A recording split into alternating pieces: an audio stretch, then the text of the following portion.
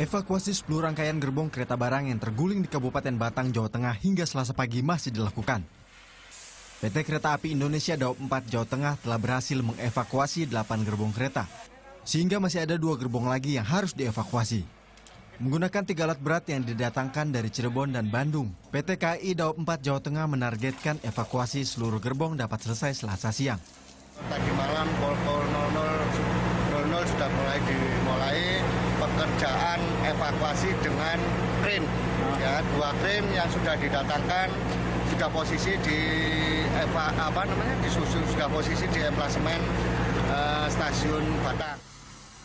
Jika seluruh rangkaian gerbong kereta berhasil dievakuasi, 2 jalur kereta yang rusak akibat tergulingnya rangkaian gerbong kereta barang akan segera diperbaiki. Hingga kini penyebab tergulingnya kereta barang masih diselidiki PT KAI Daob 4 Jawa Tengah. Rangkaian gerbong kereta barang yang mengangkut plat baja dari arah Jakarta ke Surabaya ini anjlok dan terguling saat melintas di Desa Sambong, Batang, Senin siang. Dari 20 rangkaian gerbong, 4 diantaranya anjlok dan 6 terguling. Sedang 10 rangkaian masih pada posisi normal. Akibatnya rel dan bantalannya patah.